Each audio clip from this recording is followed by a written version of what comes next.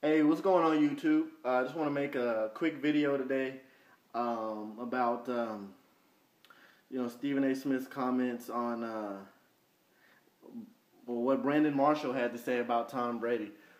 Please excuse my attire, but I'm about to get this workout in, but I felt like this video needed to be posted, so I want to go ahead and do it. Basically, Brandon Marshall is a pretty good wide receiver. And everyone knows the Tom Brady situation, the Deflategate, and how he was supposed to be suspended for 4 games. The suspension got basically erased, and he doesn't have to be suspended anymore. And Brandon Marshall made 3 comments, okay? One thing he said was there are players in the NFL who support Tom Brady. Either they want him to play, or, they're competitive players and they want to play against Tom Brady, okay? Number 2, you got Tom Brady haters, or people who are just afraid of Tom Brady. Either they want to see Tom Brady fail, so he has to sit out for 4 games, or they're just afraid of Tom Brady. Like, man, we might not have to play Tom Brady for 4 games, so that's great. Then you have people, in Brandon Marshall's words, play the race card. He says that there are players in the NFL, black and white, who feel like Tom Brady, and white quarterbacks especially, get more fair treatment from Roger Goodell in the NFL than black players. Now, the reason why this video is called, or titled, Is Stephen A. Smith Uncle Tom? Is because black folks seem to think that he has a tendency to overpraise white athletes and the white man in general. And a lot of black folks are turned off by that, and they call him a coon or an Uncle Tom. And so Stephen A. Smith's comments, basically, he went on a Tom Brady praise fest and pretty much said, he's a model citizen, he doesn't get in trouble off the field, and it's pretty much not a race issue. And my response to that is, Stephen A., he had a point, okay? There's a lot of black players in the NFL who get in trouble, like Ndamukong Suh, he gets in trouble for playing dirty on the field. All right, you got players off the field who are getting in trouble for domestic violence, black players beating up their wives. Yeah, we have the Riley Cooper N-word thing, which I'm disappointed. I feel like Riley Cooper should have gotten a lot more trouble than he did. But, back to the black players, we got to beating up our wives and our girlfriends off the field. All right, now that's an issue.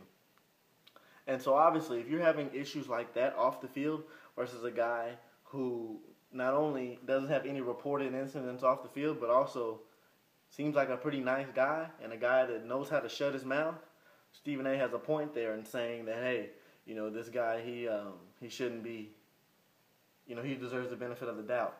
The only issue with Stephen A.'s comments, I felt, is that he went a little too far with the Tom Brady praise, and he didn't keep it just football. I would have been more okay if he would have said the standard needs to be the same for all players as far as punishment, not praising Tom Brady as a reason to say this guy doesn't get punished because he seems like a good guy, and these guys get punished because they do stupid stuff off the field.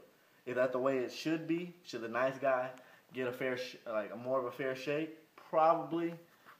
And I just wish that Stephen A. would have said that. But just one quick note on that also, guys. One thing about me, obviously, I hate racism. I hate racism in every form. With these white cops and these black teenagers, and also black folks going after white officers. I feel like any kind of racism is wrong and it needs to stop.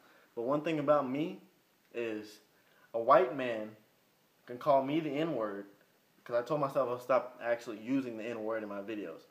But a white man could call me the N-word with the hard ER at the end, and that honestly would hurt less than a black person calling me a coon or an Uncle Tom. Because when you call me a coon or an Uncle Tom, and I don't know how Stephen A. feels about this, but the way I feel about it is, you're pretty much saying that I'm kissing up to the white man, and I've turned my back on black folks. And to me, that hurts a lot worse than someone calling me the N-word, even if it's an old white man. But, that's just really my thoughts on that. Guys, that's the end of this video. Later tonight, it's going to be late when these videos are posted because I've been at work all day, but it will be the LA Clippers season preview. You guys know that I'm a Golden State Warriors fan, but I'm going to be fair in this video. It's nothing about the rivalry, anything like that. It's just going to be straight up, you know, how I feel about Chris Paul, Lance Stevenson, Austin Rivers, Blake Griffin, DeAndre Jordan, Crawford, the acquisition of Paul Pierce, Doc Rivers, that kind of stuff. New owner Steve Ballmer. So that's what that video is going to be on. It's going to be fair, so don't be turned off by the video because I'm a Golden State Warriors fan. It's not going to be like that. It's just going to be straight up facts and how I feel that they're going to do. So stay tuned for that. Also, A Day in the Life of Kendall Green will be posted. The next episode will probably be on Saturday. Hopefully, you feel me? I think, yeah, I want to post it Saturday, so. Probably Sunday. Sunday is a good day to get it done. Wow, football's on Monday. A Day in the Life Part 3 will be on Monday. Thank you guys for watching this video, and look out for these videos in the next few days. Thanks for watching.